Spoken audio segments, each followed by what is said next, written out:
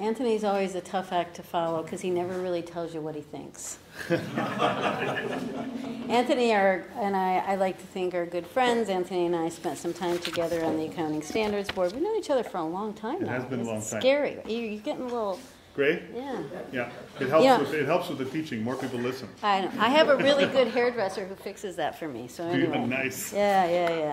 So thank you very much for this opportunity to speak to you. I always find it when I come to these conferences, Lynn, I love it because all the students are in the back there and you all look so young and you make me feel so old. But then anyway, there we go. Okay. And one day you too will be doing this and feeling that way. I can guarantee you that. So I want to talk to you today, just make sure I know how this works, that's perfect. I want to talk to you today about an interesting endeavor that the Accounting Standards Board, thanks for your credit cards, okay, is doing with regard to what we might call a non-traditional activity for an accounting standard setter. So I want to talk to you a little bit about that. And I honestly, truly, there's a lot of what Anthony said that really resonates with the discussions that we've been having at the Accounting Standards Board. But the one seed I want to plant before I go any further is please understand that what we're doing is not about just non-GAAP. We are talking about an issue that goes beyond non-GAAP. And so try to keep that in mind, even though the way we got started into this was about non-GAAP. So hopefully that'll come out as I continue to talk. And the other thing I want you to understand is our objective in this, we don't have an end game in sight. Our objective is to raise awareness and start a conversation and then be an active part of that conversation to see where it goes. So taking off of what Anthony said, he was talking about, the Bloomberg and the non-GAAP adjusted earnings. For a moment, I want to use an example that I've been using for some time. This is about Fiat Chrysler. And in the automotive industry, there is a report, every month the automaker will go out and say, this month we sold this many vehicles. So understand that that is not a number that is governed by an accounting standard. It's the number of vehicles. Fiat Chrysler announces back in January of 2016 that they have been reporting the number of vehicles inaccurately. And look what happened. So the point of this slide is actually quite simple. Information that is outside the realm of the financial statements is used on a regular basis by folks who are making investment decisions. Often that information is not governed by any accounting standard, and it's not audited. And it matters. It makes a difference because if you look at that curve, there were people who lost money as a result of that announcement. Now fast forward over a period of time, by July, there's an announcement of an SEC investigation. So the regulator did step in. And ultimately what happened is they not only learned that they were announcing the units wrong, but they had a problem with revenue recognition in their financial statements. So over the course of several months, a big event for Fiat Chrysler. Here's another example. I'm not going to spend a lot of time on it, but Twitter. Twitter overestimated the number of its subscribers. And we've heard about that in terms of other companies as well. In this particular case, even though they overestimated, it didn't have the same type of effect on their shares because they just continued to fly. But the point was, there was information out there that wasn't accurate. And again, it's not covered by any accounting standards, it's not audited. But the number of subscribers, like the number of units, is indicative of what the future of that company's growth trajectory is going to be. And so analysts pay attention to those numbers and they make decisions. And the key element there is that type of information matters. So, our journey. And it's lovely that you've already been here and you've talked about some of the information in your report, because I always start out, how did we get on this journey? And I always start out with talking about your report, Anthony, back in the fall of 2016. And that report when it was issued, garnered a lot of attention. And at the time, I got a phone call from the Globe and Mail, and they were going to write an article about that report. And it was called, I think it was called The Numbers Game. Yep. And I was quoted in the article, Cameron McGuinness from the Ontario Securities Commission was reported in that thing. And Anthony's really covered off some of the things that it talked about, but it talked about the significant rise of non-GAAP. And it talked about how people use that information. And about how in almost all cases, and I think it was something like 85 or 90% of the time, I'm looking to you to shake your head so that I'm in the right ballpark. Okay, good. Do I get an A on that? You do. Okay. But it's kind of one of those intuitive things, right? 90% of the time they serve to inflate the number. That's right. So that you rarely see a non-GAAP measure where it's worse than the related GAAP measure. It's almost always better. So Flash, this is back in 2016, and we had a fair bit of dialogue about the attention this was garnering, including talking to our own User Advisory Council, which Anthony used to chair, about this topic.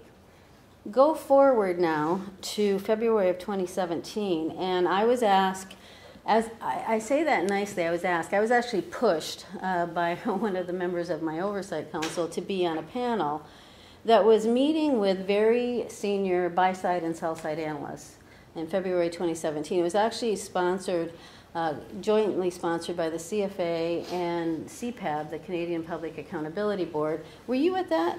Were you in those sessions? Yeah. I think you were, yeah. And we had two sessions. One session was buy-side, the other session was sell-side. These were very senior analysts. So keep this in mind. These were analysts. Heads of research. Exactly, heads of research. Thank you, Anthony. See, he's very helpful, okay?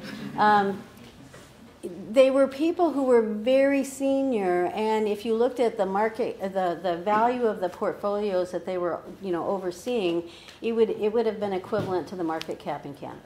These are not junior people. And as well, when we went around the room and asked them about their background, more than half of them started their careers by becoming a designated accountant and working at a firm, getting their CA at the time. So these are very well-educated, very sophisticated people. We had these panels, and we started talking to them about the original topic of the panel was the relevance of the audit. That was the mindset of the discussion. We very quickly got into the discussion around the information they use and whether or not the financial statements, because they were audited, played a different kind of role than this other information. So the way we talked about it, we said, here's the financial statements in the notes. They're audited.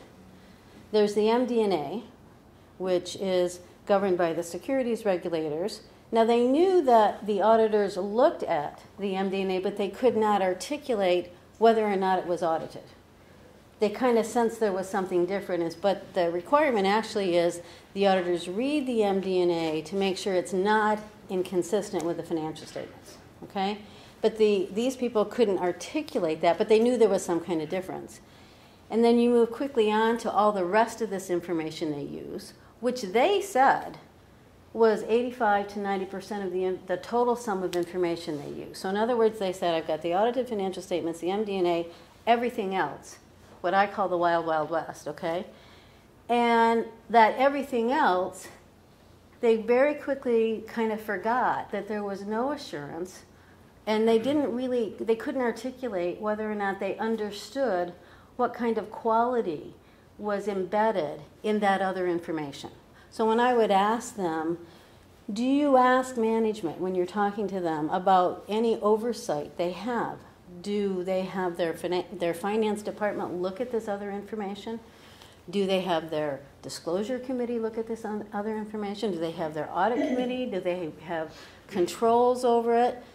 They could not articulate, any information in that regard. They had no level of awareness of the quality of that information but yet they were ascribing 85 to 90% of their investment decision over this other information. And it would include things like presentations, website information, regulatory filings, information that is out in the public domain, and they're using it, but they couldn't articulate, any awareness of the quality of that information.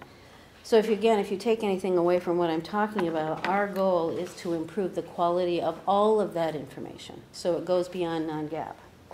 So moving forward, after those discussions, The Accounting Standards Board had a strategy session in November of 2017, and we had been discussing this issue throughout this period of time.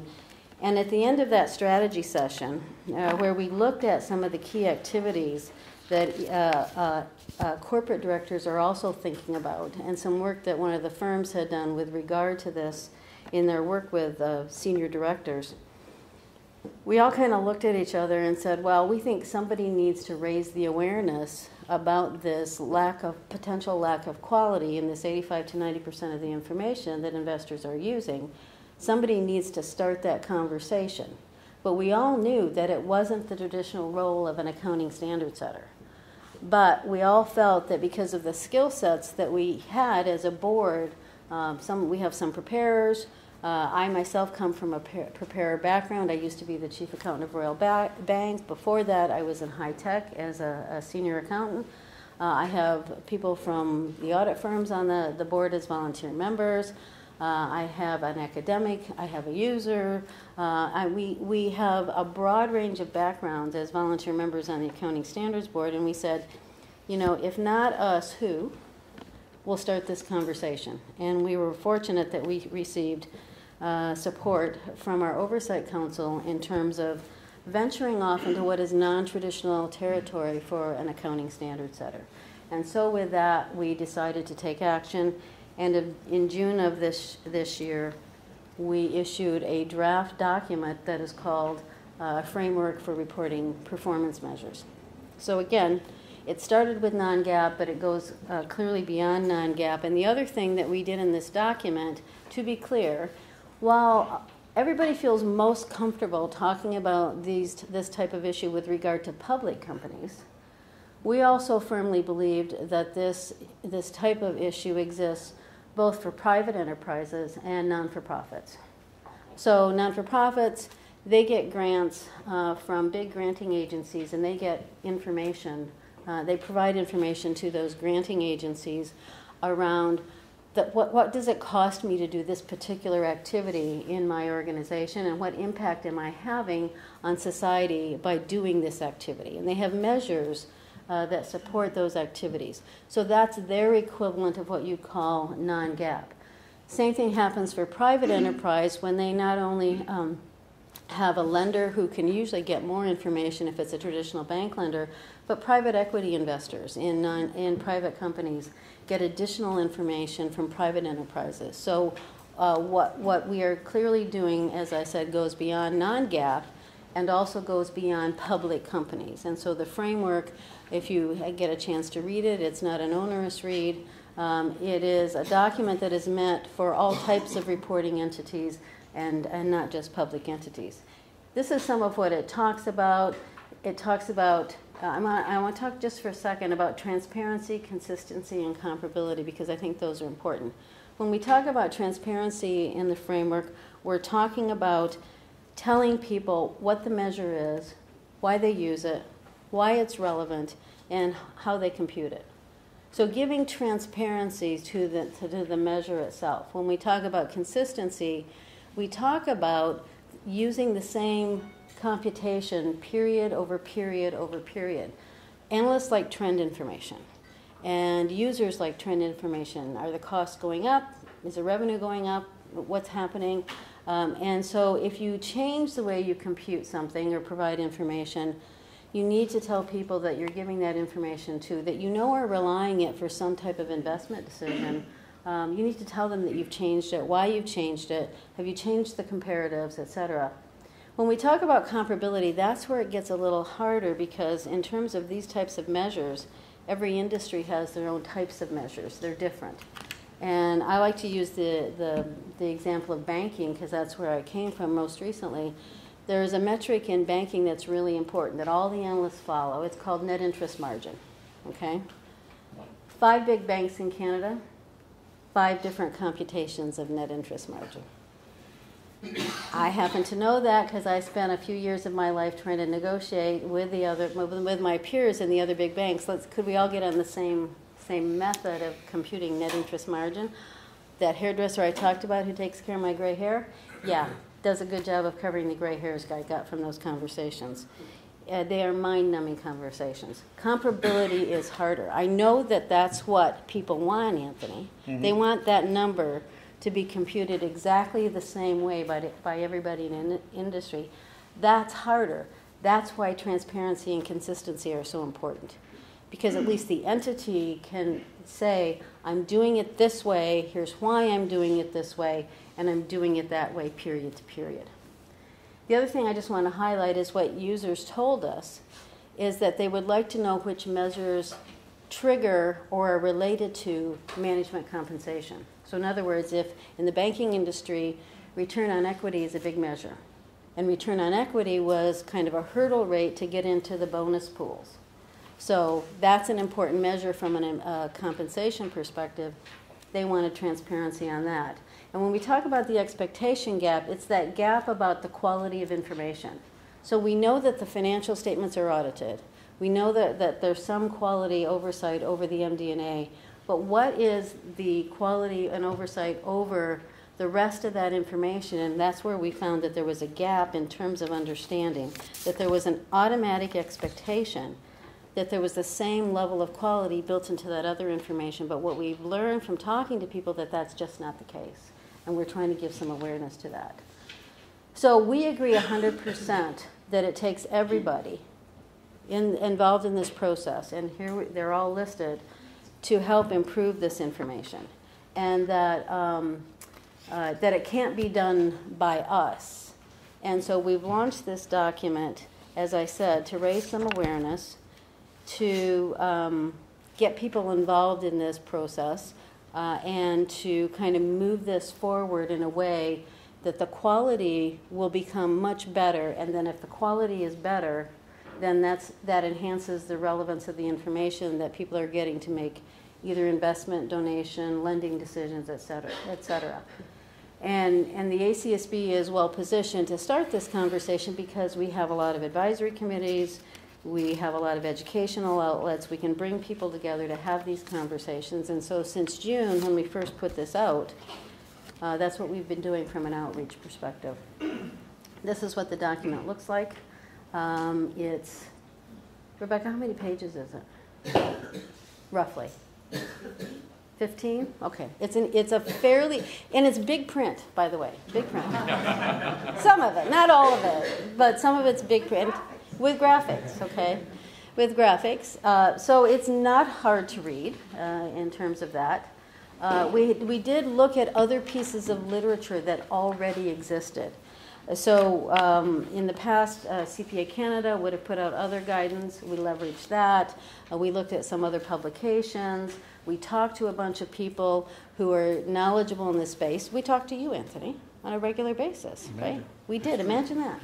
And so we tried to get others involved that ultimately led us to this document. And as well, this document has been shared in London. We've presented it at the table in London at the ISB's Accounting Standards Advisory Forum.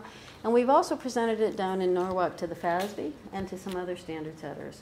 And that you'll see in the document that we try to align ourselves with basic concepts that do exist in the standard setting world, like neutrality, free from bias, faithful depiction of a number, that sort of thing. So that's the basis. We talk about this. We try to talk about how our framework works relative to GAAP measures, non-GAAP measures, other financial measures, etc. We think, it is our opinion, that this framework is a principles-based document that is meant to be complementary to other guidance, including what the CSA does in terms of their domain over non-GAAP. We're going to continue the dialogue about making sure that's where we stay with this document. We talk about things like, how do you select a relevant performance measure? And how do you decide which ones you want to do? These are just graphics that exist within the framework. Here's another one where we talk about the pillars. One of the analysts in that session said he thought of the financial statements like the foundation of a house. So you have a strong foundation for the information, but then the other stuff, the other information is like whether you have 3 bathrooms or 4 bathrooms or whatever. It's the other stuff. And I said, yeah, but the financial statements, if they're the foundation, it's kind of buried in the basement. So that analogy works both ways. But we have several pillars. We talk about cost benefit. We talk about controls and procedures over the information, which would be similar to something like SOX, where you looked at internal controls over financial reporting. Why wouldn't you have similar controls and procedures over this other information? And also potentially looking at your governance practices.